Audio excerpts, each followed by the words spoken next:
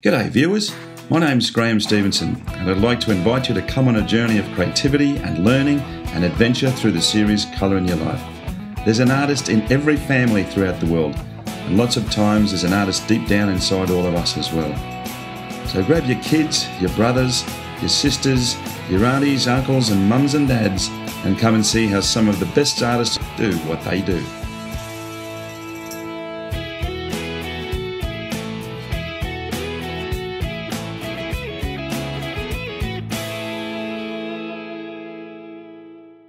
Okay folks, well we are in West Bath in Maine in the United States today, and we're going to be working with a very talented award-winning watercolour artist, Evelyn Dunphy.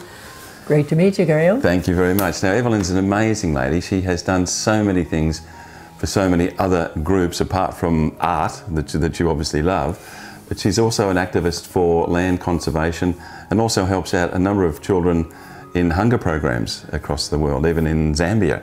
One stage as well. But your art career basically started around about 2000. Well, it was a long culmination of many years, ever since I was a little kid, thinking I was an artist and announcing to my mother that I was going to be an artist and travel the world. And it was really a circuitous route to get to that. But I had finally made a decision to start painting, and once I started, I was all in. After having a successful exhibit in 2000, I decided that was the moment I was done with the corporate world, and I was going to paint. And that's exactly what you've done. I mean, you do workshops in France, Cuba, Spain, Italy, I mean, USA, Canada, literally all over the world these days, and your workshops are always full up. I mean, people love to be with you. You're a charming woman for a start, so that's, I suppose that helps, doesn't it? So, but today, I mean, you've got some techniques that when I walked into your studio, I just said, what are you doing here?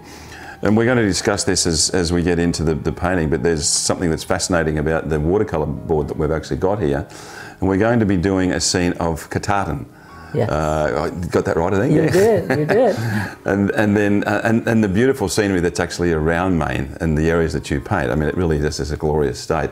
But I'm going to step out of shot and I'm going to let Evelyn take over and say some really fantastic techniques. I mean, some stuff that I've never seen, which is pretty cool.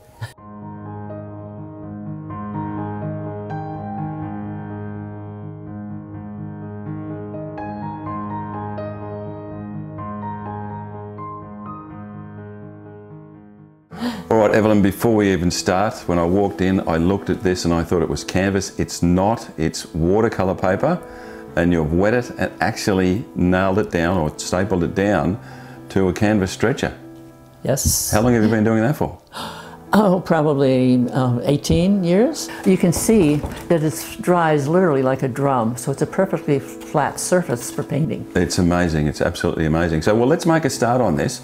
Now, from what you tell me is you've got to turn it over and actually wet the back before we start with the colour. So let's have a look at that. That's right. What I'm going to do actually is pour water on the back. Okay. And I want the water to be distributed evenly. Wow. All over the paper. You don't want any little skips, because if you do, then the paint dries differently. Actually, I could put even more water than that on. That's amazing. Which usually makes people gasp. Yes, it does. But just to cover every inch of the paper.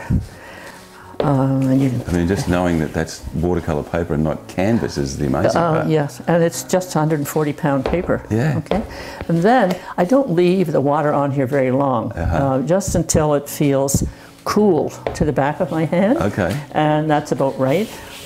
And I'm just going to pour this back into the jar. Right back into my water jar. And that's Arches as well, is that correct? That's Arches, 140-pound paper. 140-pound Arches. Right.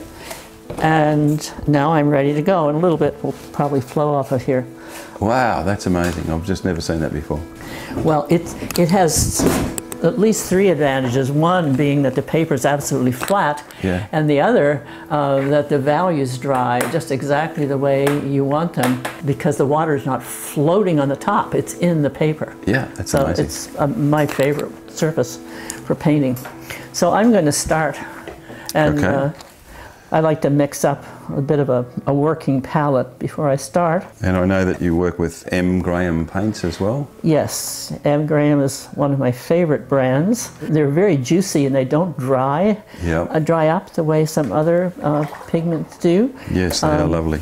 All right, I'm actually using granulating pigments for this because I wanted to illustrate or demonstrate the ability on this paper to create texture just with paint and the water, and not using any, not using salt or anything like that.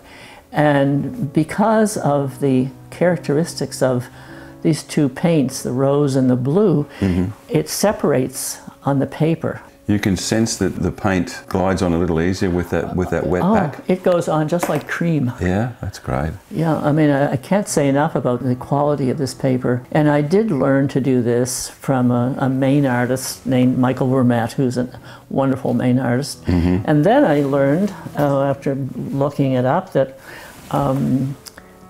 English artists 200 years ago, the watercolors were stretching their paper because they were originally oil painters, and so it came naturally to them to stretch their paper. Wow! So if you can see the way the paint goes on, there's no effort at all. It just flows off your brush.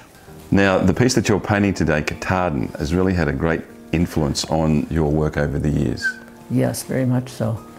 I would say deciding to focus on Katahdin was a turning point for me. It led to opportunities that I probably never would have had, and it was a place I loved to begin with, and having the opportunity to go there and paint, in all seasons for several years has been just really fantastic. And with all the traveling that you've done, you've been up to the Arctic as well, even painted some of the icebergs up there, which would be pretty fascinating. You've been, in general, an adventurous woman, canoeing up near the Penobscot. That's become our new national monument, that land that we were paddling over to that day, which is huge. We're thrilled to death about that here in Maine. What I'm doing now is adding a little extra value to the edge of the mountain where it meets the shoulder, which is often shows up as being green. There's in the shadow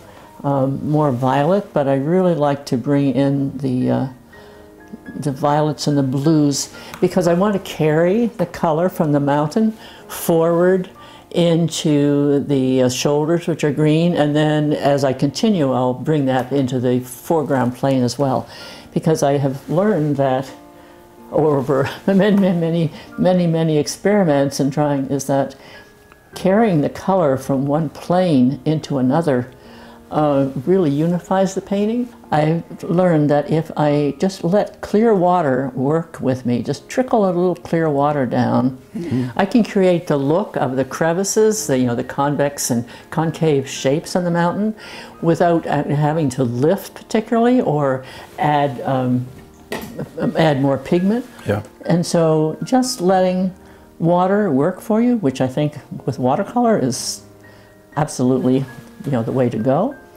I can let these little tiny trickles come down, and honestly it creates the look of the mountain with very little effort. Learning how to do this was just a matter of of trial and error and sitting in front of the mountain and trying to figure out how to make it look like this. And then I could come in and add a little shadow on the side just to create complete the effect. But truly it is this surface that makes this possible. So one of the things that I decided when I was composing this painting was that I would like to have the edge of the mountain be broken so that it just added a level of atmosphere. And there's more than one way to do this. Sometimes I paint the sky around the mist rising and paint the mountain around it. But because I'm painting on this paper today, again, just by letting clear water work on the surface, it doesn't look overworked, it doesn't get muddy.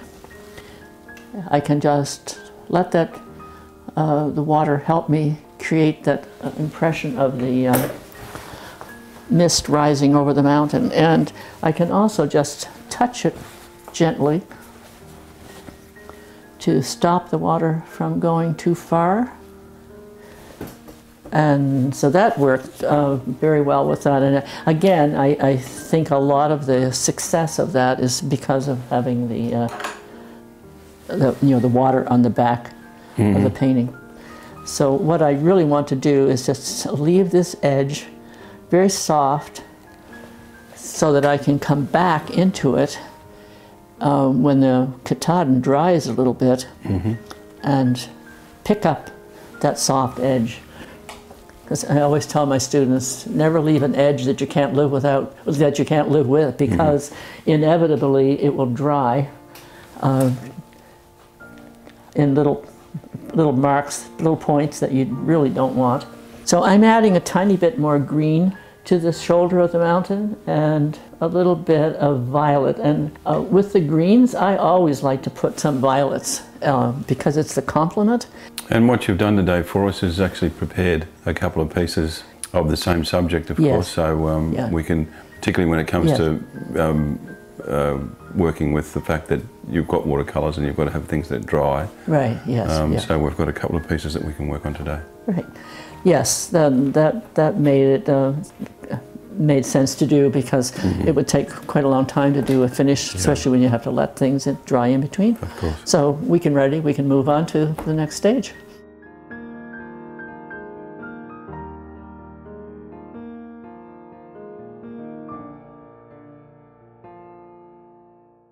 All right, Evelyn, well, you've put a second piece up that you've worked on as well. So where do we go from here? What can you tell us? Well, first of all, I lifted off a little bit more mist on the mountain, and I did it in the same way as I did it the first time, is to put water down on that wash and let it settle in a little bit, and then just let the clear water move the paint, and I touched it a bit with a towel so that it would lift up. So now what I'd like to do is put just a pale Naples wash behind the mountain. It won't really show up, but I love that just warm blush behind. So I'll do that, and then I'll paint the mountain in graded washes. Turning it around to... Yeah, it makes sense to turn it around and just do again, I don't want it to be yellow. There's a little hair there, but let it dry, it'll come up. And I like Naples yellow because it isn't bright. Yes. All of the other yellows, even the lightest values, when they're still very, very bright, I find. So Naples just gives it sort of it's an indiscernible little bit of a glow of color. So, and I'm just softening the edges as we go along.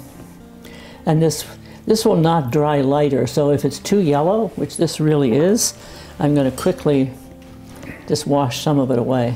Because painting on this stretched paper really means that my values are going to dry just the way I put them down. So I'll just grade that off into nothing here, and then come back with a wash of 2 or 3 blues. So now I'll turn this around, and I'm going to use manganese blue for the first wash, and then I'll follow that with cobalt. So I like to layer the blues because a blue sky has more body. And that's a word I use speaking with students often too, because sometimes a painting is great as far as it goes, but it's too thin. If that makes sense. It's just as if you need a little more punch. So this is a great brush because it carries a lot of water and a lot of pigment across the paper without making any lines. And now I'm going to add a glaze of cobalt blue. And normally with watercolor, traditionally, you let your washes dry in between. Because I paint outdoors so much, I really have gotten in the habit of doing what I call wet glazing, because it's seamless. It just flows really nicely right on top of the other other blue wash, and I'm just going to come just gradually right across and then tip my paper so that the wash will settle down closer to the mountain. You've got another piece here called Vanishing Point, and it looks like you've done a similar technique in the sky there, and then all of a sudden all those beautiful purples for the snow. This looks amazing. Thank you. That was after a wonderful January day at Katahdin Lake. So I think that's going to be enough of a value for the sky. Okay. And always wipe off the edges of your painting, otherwise it could run back in and make blossoms. Okay, so we'll let that sit and just tap out that little bit of mist again. And it's time to do the water and the reflections.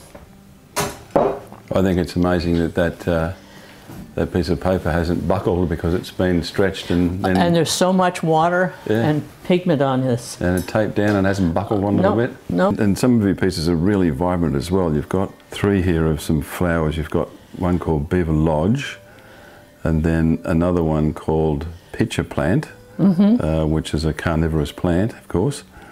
And then the yellow lady slippers as well. And there's that wonderful 3-dimensional feeling that you get with it because of the blurred out backgrounds and then the detail in the front. They look amazing. Yeah, that was a great revelation to look under my feet when I was painting the mountain and suddenly see that there's all this beauty right underneath my feet, literally, that I wasn't appreciating. Yeah, absolutely. One of the things I really, really like to do is to add complements when I'm painting greens, so that things don't just get, green, or greenest. So I always drop in a violet, which I will mix with ultramarine blue, and in this case, a little permanent rose. And quinacridone burnt orange, which is a Daniel Smith color, is also just a beautiful addition to green because it's the complement of the violet and it just adds interest. Well, not only do you do fantastic landscapes, but you also do still lifes and portraiture.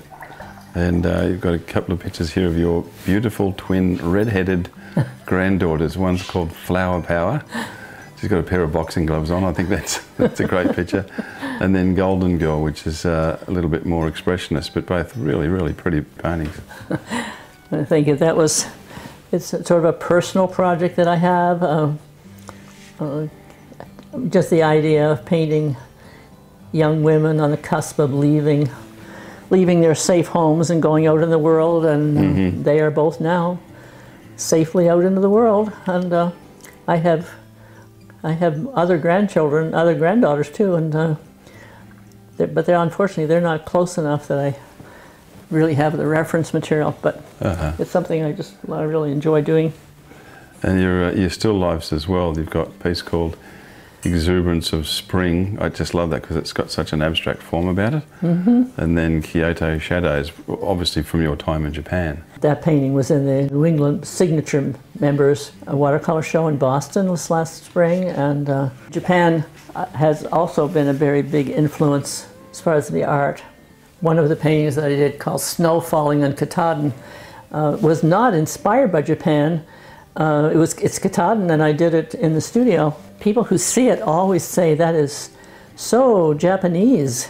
It was just one of those things. That's the way it turned out.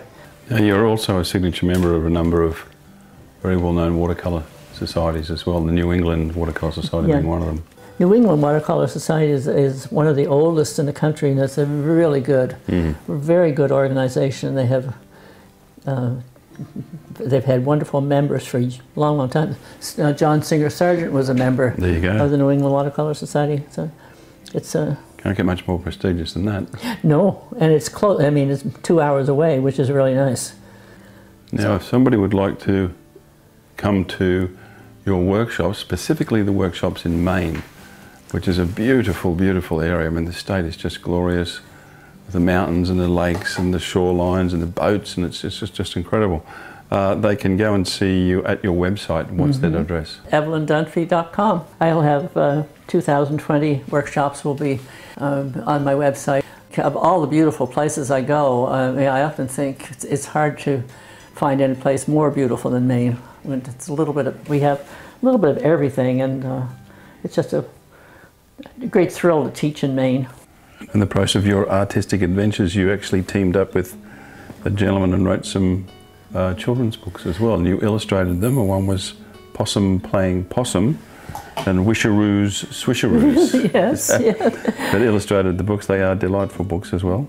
Well, thank you. Bill Sivitz is the author, and he is a very generous soul, and his big thing with this is that he wants to make sure that every child has a book, and so every time someone buys a hard copy of one of his books, a paperback copy is sent to any child organization that buyer specifies.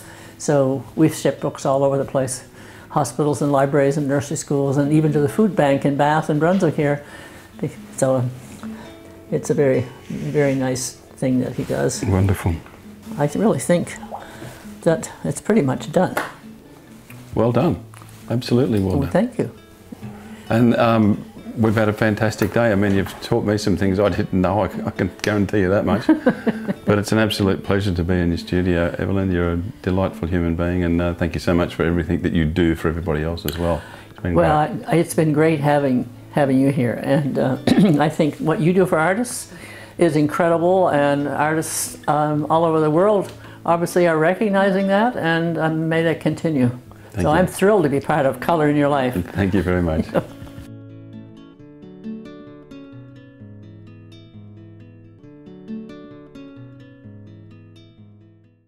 Well, from West Bath in Maine, fantastic day, beautiful studio at Evelyn's property. Evelyn, thank you so much.